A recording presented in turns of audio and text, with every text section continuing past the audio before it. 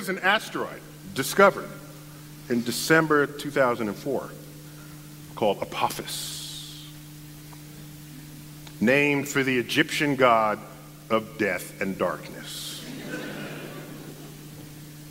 It was named only after its trajectory was identified to intersect that of Earth. Had that not been the case, we would not have named it Apophis. Could name it like Tiffany or something, or Bambi, you know, something not threatening. This one was headed towards Earth, Apophis. All right, once you discover an asteroid, you gotta wait a little while to get enough of a segment of its orbit to calculate what the full orbit will be to know if it will come in harm's way. So, we did that. We, the community. I wasn't the one. We got peeps who do this, okay? So, peeps, if you're over 30, means people, okay? Forgive me. If I say you got peeps, it's people. It's actually a loving phrase, right? It's not little yellow marshmallow. They're not, no. Right. So, we get the orbit. Turns out, in the year 2029, the month of April, the 13th of April, a Friday, Apophis will come so close to Earth that it will dip below our orbiting communication satellites. And it is the size of the Rose Bowl. It'll be the largest, closest thing we have ever observed to come by Earth. Now, of course, a much bigger asteroid took out the dinosaurs, but we weren't around at the time. So this is in the era of observing the cosmos with technology. This will be the closest, biggest thing we'll ever see come by. Now, the orbit we now have for it is uncertain enough, because these things are hard to measure and hard to get an exact distance for. The orbit is uncertain enough, so we cannot tell you exactly where that trajectory will be. We know it won't hit Earth. We know it'll be closer than the orbiting satellites. There is a range, a 600-mile zone. We call it the keyhole. If the asteroid goes through the middle of that keyhole, it will hit the Earth 13 years later. It will hit the Earth. 500 kilometers due west of Santa Monica. So it doesn't matter where it goes through that keyhole. Now, that's if it goes through the center. If it goes through other places within that keyhole, then the contact point shifts further into the Pacific or closer towards North America. Or something, yeah. Yes, okay? But if it goes through the center, it hits the Pacific Ocean, plunges down into the Pacific to a depth of 3 miles, at which point it explodes, cavitating the Pacific in a hole that's 3 miles wide, 3 miles deep. That will send a tsunami wave outward from that location. That's 50 feet high, 5 stories. Oceans don't like having holes in them. So, this 3 mile high wall does what? You say that so timidly, sir. Collapses. It's a 3 mile high wall of water. Thank you. Falls back into the hole, sloshing against itself with such ferocity that it rises high into the atmosphere and falls back down to the ocean, cavitating the ocean again.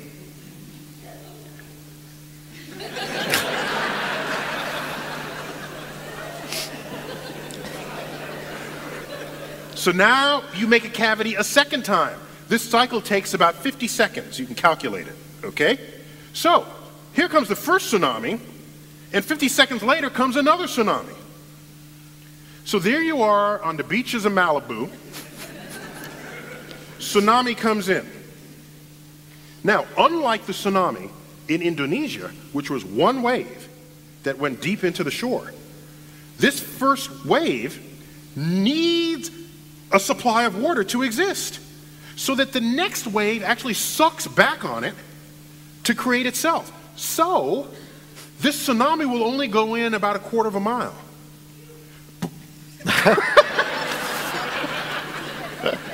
We have the sound effects person in the upper row there. So it only goes in 1/4 mile before it gets sucked back out for the next wave to come. Here's the problem. Whatever was there on the coastline is now brought back out to sea. And the next tsunami brings it back to the shore. All the $1 million homes in Malibu, they get taken out to the sea and then back. But this time they're in a slightly different shape, okay? And so what happens is all the artificial stuff, all the houses, the factories, they get churned into this ablative force that sandblasts the entire west coast of North America clean. So have a nice day for that. But this begs so I'm sorry, I said 13 years after 2020, I misspoke. It's April 13th, 2029, and if it threads the keel, it will hit Earth April 13th, 2036. So it's a 7-year. And I'm saying, why don't you become an engineer and figure out how to deflect the thing? Okay? Actually, there are 2 camps out there. There's the let's blow the sucker out of the sky. There's those folks. Right. We met them. We know who they are. We got the nukes. Let's open the silo, take it out. Now, it turns out we, particularly Americans, are very good at blowing stuff up. We're less good at understanding where the pieces go after it blows up, okay? That's just the nature. That's just how that works. So, if you want to blow up the asteroid, and let's say you hit it with the nuke, and then it splits into 2. Now you have to evacuate 2 places on Earth instead of just 1. You know, you gotta if you blow it, it has to go to smithereens so that they all burn up in the atmosphere. But you have no guarantee of that because we don't guarantee what stuff looks like after it blows up. But if it burns up in the atmosphere, that's also a problem. Not something the size of a Apophis. We could survive that. That would be a really beautiful meteor shower. So yeah. There's not enough heat added to the atmosphere. It would be. It would be a warm night. Well, it felt. It's a little. But it won't ignite the forests. That's what you're worried about. That's okay. It was a slight concern. It'll be toasty. Yeah, it'll be toasty. So Plus, you know, this is California. You don't need asteroid impacts to ignite your forest. All right. Every time I turn around, there's some biblical disaster going on out here. We turn on the news, fires, and then I'm waiting. When are the locusts coming and the frogs? You know.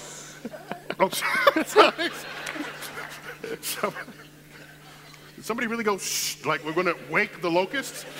Are they ready to come out of the ground?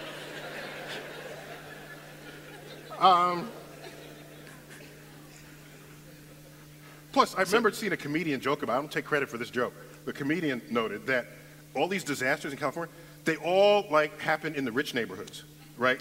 Poor neighbors are never affected by these disasters. So it's some cosmic or it's not message. reported on TV. or it's not reported on TV. So anyway, getting back to the point. So for my money, the more sensible thing to do is to deflect it. And we got top people working on deflection scenarios right now. And one of them is, these apples are good for this. Yeah, it's positively Newtonian. Yeah. Actually, what I need is, do you really need this car? Well, I want to use the battery for a second. I'll put it back in. So what? This is just so you can go long, right? No. So here's Apophis coming in, okay? So the deflection scenario is you get a spaceship. It'll look something like this, right?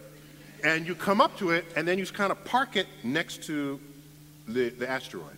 Now, when you say park, you're saying in a similar orbit to the asteroid. Yeah, park is used very loosely here. Term. What's happening? Yeah, parallel park it as in the. So what happens is both the asteroid and the spaceship, if it weighs a couple of tons, that's all you need, each have mutual gravitational attraction. So they will want to drift towards each other. So you put up little retro rockets that prevent that from happening. So it wants to go in, you sort of prevent it.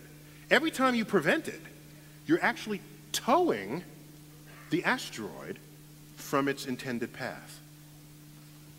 And that is a gravitational tether, gravitational tractor beam. If you get it early enough, you don't have to move it by much.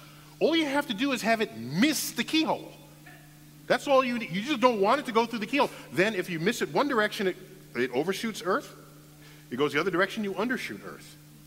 What if you accidentally drag it into the keyhole? That would be bad. Right, yeah. You don't want that to happen. Accidentally dragging it into the keyhole. Oops. You would be unpopular. So we got people working on that. And it's the right time scale. People alive today will be alive then. And we just need... At least until April 13th.